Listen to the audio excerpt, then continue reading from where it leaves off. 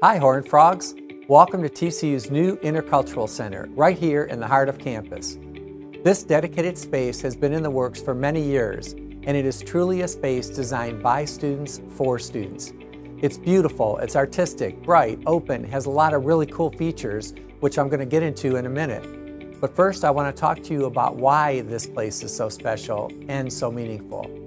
Our Texas Christian University community is strong, and we thrive on our connected culture. Everyone is welcome on our campus. We have worked very hard to ensure this is a place of belonging. It's important to also have a dedicated space on campus where students from all backgrounds can gather with friends, can study, or just hang out. You're going to love it. Diversity and inclusivity are celebrated here, and students, faculty, and staff alike will feel at home. So today I asked my friend Ali Carter, a graduate student and staff member in the Chancellor's office and also in the Intercultural Center, for a tour of this incredible space. Ali, are you ready to roll? Let's go. When you walk into this space, this is the first thing you see. It's vibrant, it's colorful. I love it. I love all the different color hands, all the different color people that represents. It's really cool. Yeah, so next we have the photos. So obviously on the wall, so every member of the committee got to choose just kind of a different individual.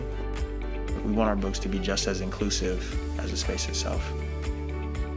Yeah, so this is perhaps one of my favorite areas in the entire space is the community kitchen. The pit is now called the living room space.